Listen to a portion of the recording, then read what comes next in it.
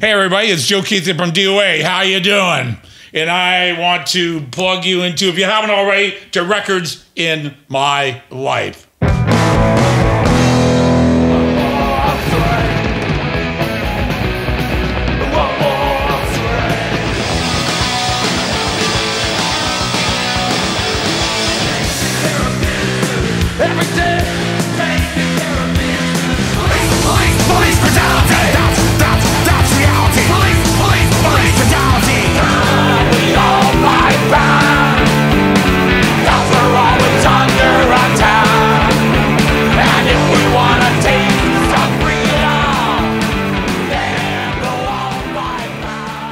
Joey Keithley, thank you for being on the show.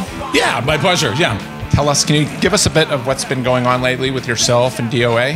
Yeah, D.O.A.'s got a new album out called Fight Back on my record label, Sudden Death Records, which you can find at suddendeath.com. And we've been on a few, one big tour of the U.S. already, another one coming up, and yeah, it's going pretty well.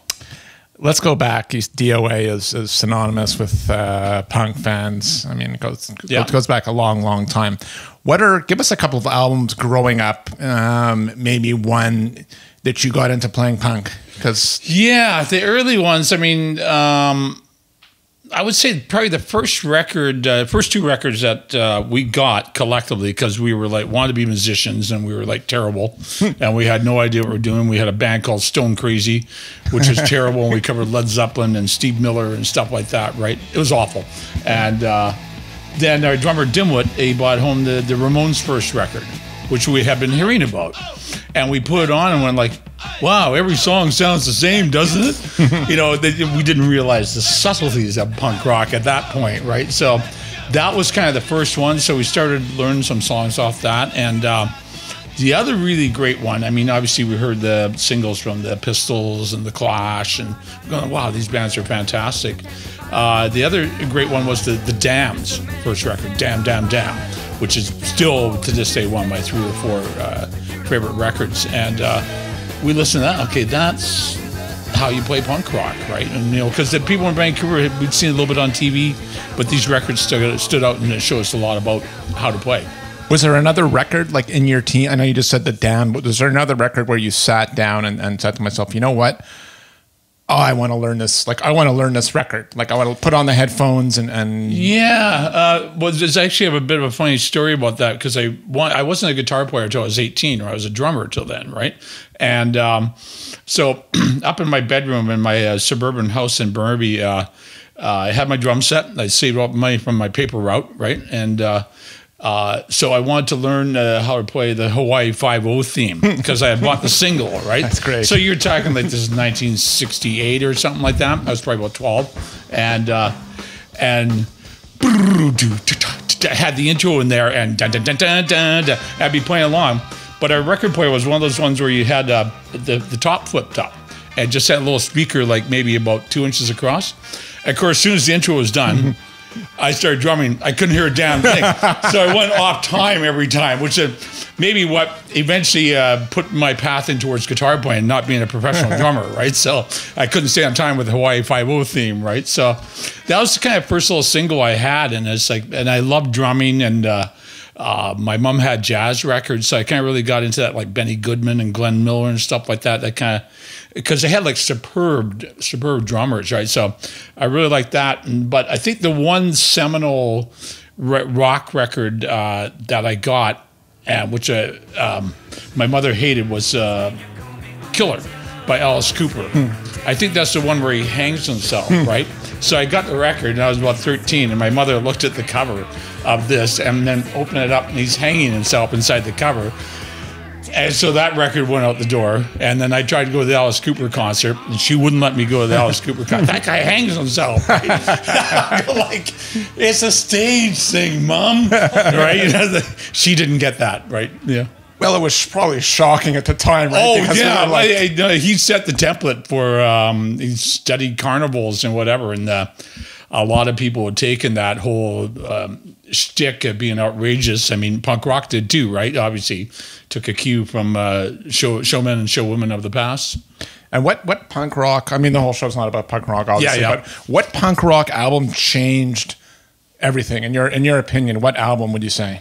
Well, I think the one that's like, I really think, never mind the Bullocks, that really kind of defined the sound and the approach to the guitar playing and the drumming. I saw Paul Cook at the Rebellion Festival a couple years ago playing with the Professionals. I was blown away how good he was. He was like 64 years old or 65. I was like, wow. And that guy was a big definer of our drum sound, like Chuck Biscuit's our drummer.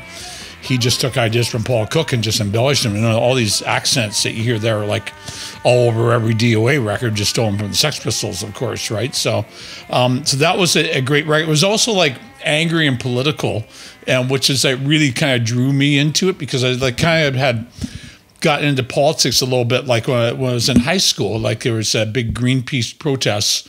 They had organized high school students to leave school and march around the U.S. consulate in downtown Vancouver, right? And of course, when we left our school at Burnaby North, the principal came out and physically held his arms out and tried to block 300 students from going on this protest against arms proliferation by the U.S. Army, right? And of course, we all just laughed and thumbed our nose at him and that kind of thing, right? And but the politics of that, I kind of got into that really early when I was about 16 or 17. And then when the Sex Pistols came along, I was like, wow, this is really political. You know, people were trying to beating up Johnny Rotten. They had songs, God Save the Queen. They're critical of the Queen. And I'm going like, it was really kind of amazing, because I had kind of grown up with late 60s kind of hippie music, but a lot of it was like, was really anti-war stuff, anti-Vietnam War. So I had that kind of sentiment when I was like 14 or 15. And then later on, the Sex Pistols were like, okay, F the hippies, cut off your hair, and this is punk rock, F you type thing, right? So it was like it was pretty amazing, and they made a worldwide name out of it, right?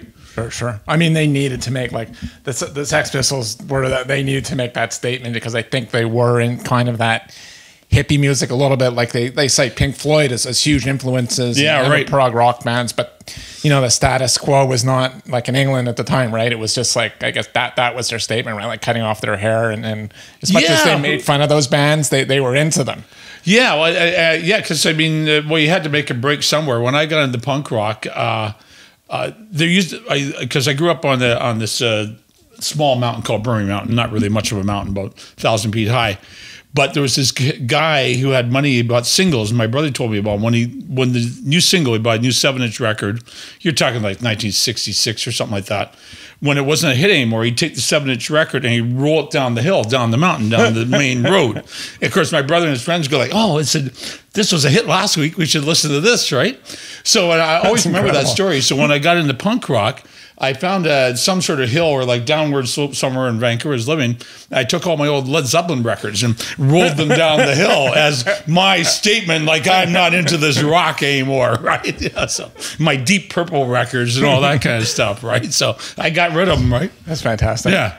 Well, let's just touch a bit more on the political scene. I mean, it's been.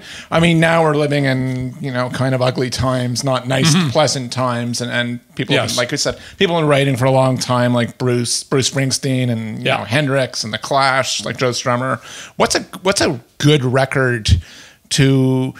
I don't think between you and I and whoever I insult, we're not going to be able to awake like a lot of politicians. But what's I think maybe something like Struggle by Woody Guthrie. Something like that, which is maybe not everybody's cup of tea, but the words that were written in the 30s and 40s are really true today. And I think that you got to look at that and not get down. I think people have to look at what's going on, not get down about the situation, because it's not great. We have you have people that are pseudo-fascists or fascists taking power in a lot of countries, or there's like right-wing racist movements all over Europe, like in the Netherlands, and in Austria, in England, in France. The leaders of elected leaders of Poland and Hungary are basically fascists. We have Donald Trump in the United States. And he's managed to embolden racist, right? And I said to somebody the other day, I said, can you believe that in 2018 that we would be talking about the Ku Klux Klan? And my friend said, no. I said, yeah, I can't believe it either. I thought they were like so long dead and disgraced. I mean, they hadn't disappeared. There's still people who believed in it, obviously, right? But they was like so out of touch and not in the forefront in mainstream society. But now they're kind of back up there. You know, and it's just like, wow. And they're being allowed to march and stuff like that, rather than just like, whereas before, I don't know, 5 years ago even, people were just going like, yeah, you guys are full of crap, and nobody would listen to them. You know, so it's a strange time we're in. Yeah. Let's lighten the moment and, sure. and have please, a bit please. fun. No, we got to laugh, right? Because that's the best. Positivity is always the best. Yeah. Like you said, it's the only way to care. I know you're a family man, and I don't know if you've seen the movie School of Rock with, if you're familiar with it, with the concept, but yes, if you had if you got a job teaching tomorrow and you're a music teacher and you had to send the home kids with one record that they could learn to play from or be inspired to play, which record? Wow. Okay. Good call. Like for something all around. Maybe like Beggar's Banquet or like Rolling Stone. One of those really not early and not later, but 68 to 72 golden era of the Rolling Stones, because they had that snotty punk rock type attitude. Right. They really told the world what they thought, and it has a really dirty, greasy playing on it, right? Those are, I'd say you could learn a lot from that, any of those records. Excellent. Yeah. And last one, what is your idea of a flawless record?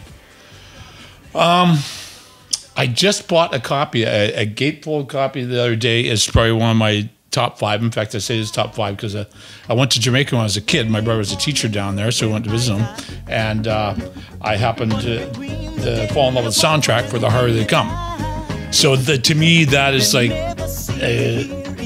you can learn a lot from that, and it's just wonderful to listen to. And I was in a record store the other day, and I bought myself another copy. I went like, that's a pretty nice shape for $7. Nice.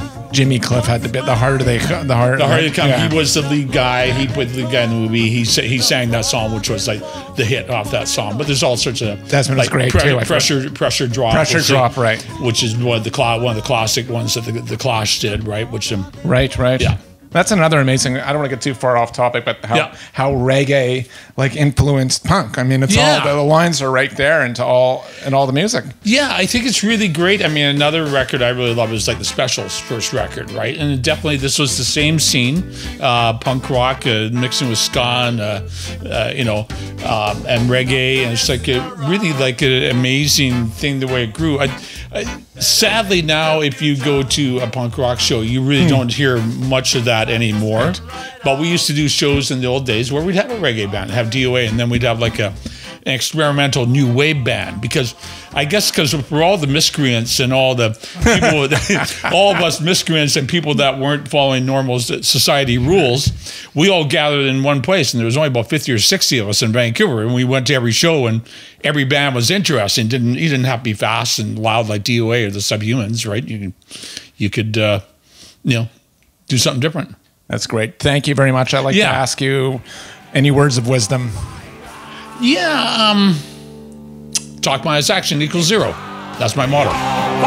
Excellent. Thank you so much.